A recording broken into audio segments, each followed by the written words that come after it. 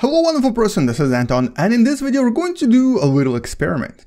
We're going to test one of the theories known as the core accretion model theory in trying to create a gas giant. So the way we're going to do this is actually, well, let me show you what I've already been kind of working on and creating here. This is my fourth simulation. I've been running this for approximately 11 hours. I basically just went to bed, came back, and just to see what's happening here. And this is what I've been able to create after, it says in-game of 27.4 years, but basically quite a lot of revolutions of various objects. So when I started, what I did is I put the star, the sun in the middle, and then I put a bunch of material in a very, very thin ring around it. There was some hydrogen, there was also some rocky materials like silicates and some metals. And when I basically kind of came back, this is what I had. There were four major objects. These were actually initially much smaller. And then there was a bunch of gas that you can see orbiting around here, although it's a little bit slower than it used to be. And all of this kind of developed into this very premature but very interesting looking star system. Kind of similar to actually, well, not our own solar system, interestingly, but the vast majority of star systems we've been finding around other parts of our galaxy. Now, what's interesting here is that pretty much every major planet that was created from this model or from this simulation kind of resembles planets we've discovered, well, at least in terms of mass and composition. So the four planets we have here that used to be tiny, tiny rocks have now became these relatively major, or I guess somewhat major super Earths, which are very, very common planets in other star systems, and sub-Saturns. So we have this object that's about 10 masses of Earth. This is a typical super Earth. We have this object that's about 26 masses of Earth, so this is more like a Neptune-like planet. And then we have these two other objects that are typical sub-Saturns, around 40 masses of Earth. All of this was done completely by accident, and it just so happens that every time I run these simulations, I always get these planets, which actually kind of makes you think, so how come we don't really have these sub-Saturns, about which I briefly talked about in one of the previous videos, don't really exist in our solar system. So there's something strange going on there. So what I wanted to do is, let's do this again from scratch. We're going to try to run this together. I'm going to show you how I did all of this. So you can try this yourself as well if you have Universe Sandbox. And it's a pretty cool simulation. It's actually a really good way of seeing how the star systems or solar systems are actually made. I'm going to make background a little bit darker here so it's actually easier to see. Let's maybe go for this grayish material. Let's start with basically just placing the sun in the middle. And then the way I usually start this is by creating a ring of material. In this case, we're going to start with hydrogen and basically gases like helium and stuff. By clicking on the ring button here, and I'm going to choose, let's just choose Saturn or something. And here what we need to do is, I'm going to only make about 2,000 particles just to save my computer some processing power. We're also going to make mass, let's do approximately 1.5 Jupiters, which is kind of in some sense realistic to what we have in our own solar system in terms of the amount of hydrogen and helium that's not inside the sun. And then we're going to change the texture. Texture here is going to be, I don't know, like what's easy to see against this, like greenish. I think this should be pretty easy to see. And lastly, the distance from the sun. I'm going to place this a little bit closer than it is in real life, at a distance of about 1.19 AU to approximately 0.21 AU. And so what we're going to create here is something that looks like this. Hopefully it's easy to see. There's that ring. It's basically this green formation where now I'm going to place tiny objects that will hopefully become planets. Each of these objects is actually already pretty massive. It's it says like what, 19 moons in mass. So basically these are relatively large pieces of ice. In real life it would be much smaller, but because we don't have a supercomputer, we'll have to deal with this. And now let's add another thing here. So this time it's going to be actual planet-like objects. We're going to choose maybe, let's say this time I'm going to go for 5 objects with a total mass of about 2 masses of Earth. We're going to make sure that we check this, bodies instead of particles. And we're going to just place them at the same distance, but this time right in the middle of this, at a distance of about 0.2 AU, and here we're going to do the same 0.2 AU. And so as soon as I click this, they should have been placed right in the ring. So now I can actually just remove all of this. So there are the objects. There's 5 of them. They're all kind of randomly distributed. They're not equally distributed. And so if we actually zoom into one of them right now, what we'll start seeing is that a lot of this material will slowly start coming closer and closer to our moon-like object. So this is basically a protoplanet in this sense. It's only a little bit more massive than the chunks, but altogether it will actually start forming into a larger and larger body as all of these pieces slowly start attracting each other. So this is what we refer to as the core accretion model. Basically, it starts with a relatively large rocky core that starts attracting these other pieces that are usually made out of ice. Now, we'll probably have to wait a little before some of them actually make it close enough, but there comes the first one, I think. And you can actually kind of see how as soon as it collides with this object, right around, oh, it missed. No, we just created a tiny green moon of the moon. That's actually very unusual. But there's the first piece. So as soon as this happens, this object will start growing. And this growth will actually be really, really fast at first. And this is what we think happened to objects like Jupiter and Saturn. They grew really fast, really quickly, because they absorbed a tremendous amount of materials really fast. Now, right now, the mass is already over 1 masses of Earth. And you'll actually see all of these 5 objects growing pretty quickly. The easiest way to see them grow is actually by going in here in the chart and then just kind of zooming in onto the objects. I'm going to zoom in here so it's a little bit easier to see. So let's just click on this. And now watch how they basically start growing pretty much instantly. And now this is only like not even a day. No, sorry, this is 34 days later. This is not even a year yet. And they'll grow exponentially fast.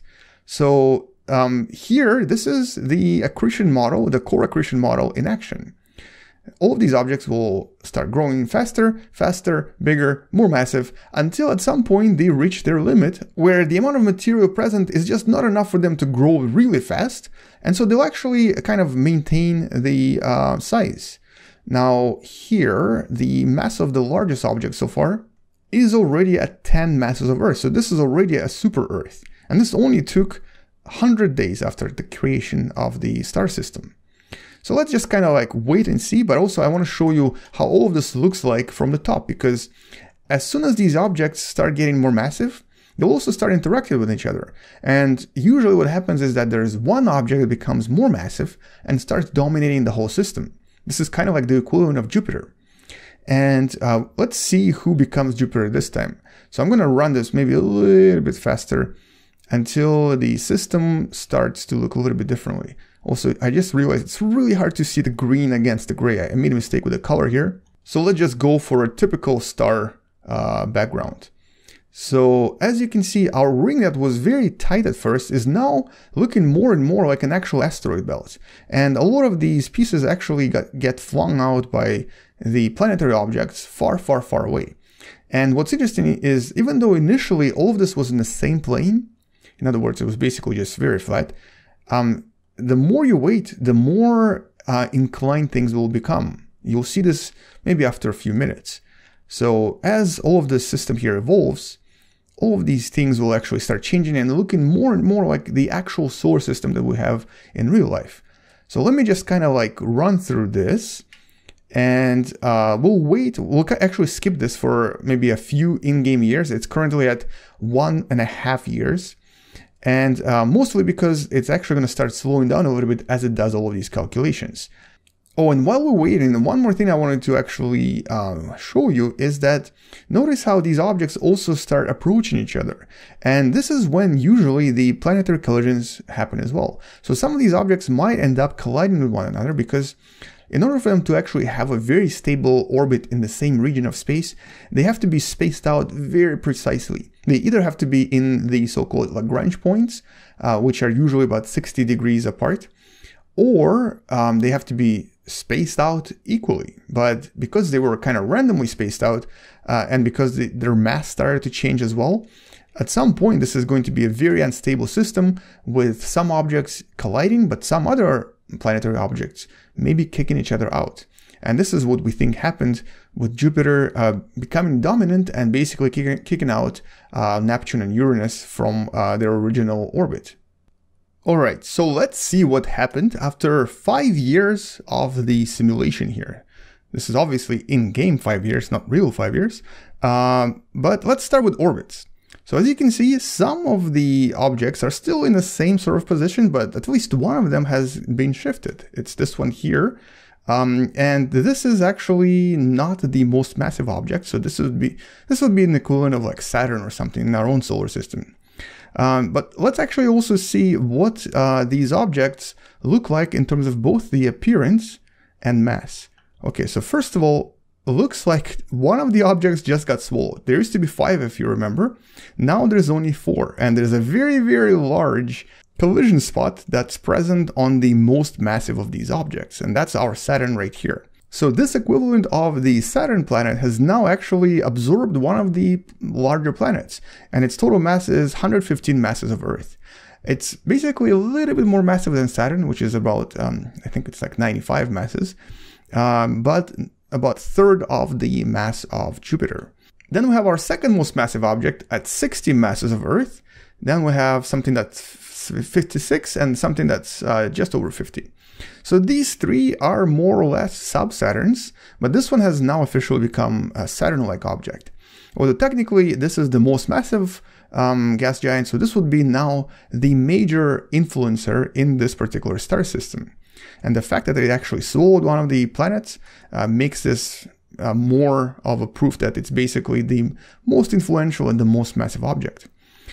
If I run this even longer, eventually it will actually start influencing the orbits of other planets to the point where they'll actually have a resonance or end up falling into the star, falling into the actual planet, or being kicked out completely.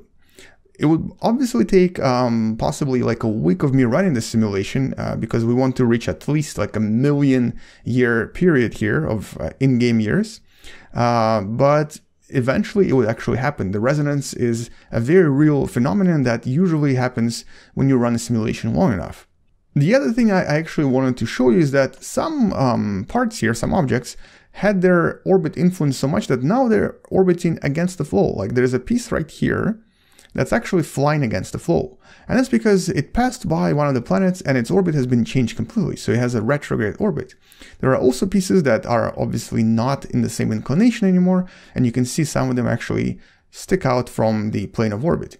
This will become even more extreme with time, and all of this is because these planets will now start shuffling things around. They'll start, if not absorbing these pieces of ice, then kicking them out or making them obey the whole resonance of orbit rule. And so our solar system is actually a really good example of how things look like after billions of years when things stabilize. But our system, our solar system, as I mentioned in many previous videos, it's actually really weird. It's super strange. The planets that we have in our own solar system are very rare and very unusual compared to other star systems. What I've created here is more or less typical. You always have these sub-Saturns, which are objects like this, maybe about 20 to about 90 masses of Earth. You always have Saturn-like objects, or usually. Sometimes you have really massive planets like Jupiter, sometimes you have even more massive planets, but they're also very rare. For the most part, the most common planets are either sub-Saturns or super-Earths, basically planets that are about 10 to maybe about 50 masses of Earth. So what we have here is basically your average typical star system, although not really stable yet because the orbits are still changing. But at some point, it will become something that we actually see everywhere in the galaxy. So this simulation is really awesome. It's actually a really good way of seeing the core accretion model in action, how basically a single piece of rock then becomes a very massive piece of rock and then kind of stops growing as fast and sort of slowly just stabilizes the system. But at the same time, what's really interesting here is that creating our solar system is really challenging. It's something that I was never able to do. No matter how hard you try, you need to actually cause major disasters for this system to look like our solar system. First of all, the super Earths, like the planets that are maybe a little bit more massive than Neptune, although I think this one is a little bit too massive for that, need to collide and create terrestrial planets. This is one thing that we think happened in our own solar system. On the other hand, Jupiter has to actually kick out other objects into the outskirts of their current orbits. And lastly, we need to possibly lose a few planets that exist here one way or another, either by colliding it with the sun, or by colliding with other planets, or by basically kicking it out. So maybe a long time ago, our solar system actually looked very similar to this, but over time, due to some unpredictable disasters and unusual events, it changed dramatically. And so now, unlike in other star systems, we seem to have these very unusual 4 terrestrial planets: Earth, Mars, Venus, and Mercury. And we also have gas giants and ice giants that are kind of in the wrong position, or not in the wrong, but in an unusual position. Because in most star systems, where we usually see those objects are much closer to their star. We do have some planets that are as far away as Neptune and Uranus, and obviously as far away as Jupiter, but it's a lot more rare than seeing a gas giant like here, very close to the sun. So yeah, so there you go. I actually recommend you try this yourself and post a comment below. Let me know what you actually got. If you were able to create Earth-like planets, or if you were able to create a huge Jupiter, let us know how you did it. If you have Universe Sandbox, this is something that I highly recommend you try. It's a super fun activity to see how the actual star systems grow. On the other hand, I think you do actually need a pretty powerful computer for this to run without interruptions, because even on my computer, if I actually run this fast enough, it starts getting really slow. So maybe, just maybe, this is not something that is good for your CPU. But then again, I don't always do the best things for my CPU.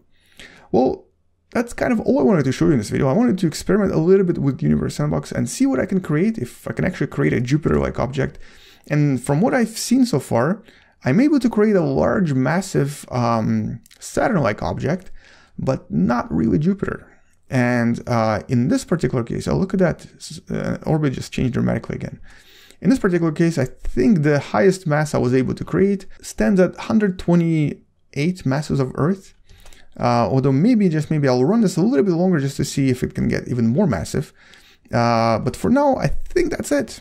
So on that note, thank you so much for watching. Hopefully you enjoyed this video, and hopefully you learned a little bit more. Oh, look at that.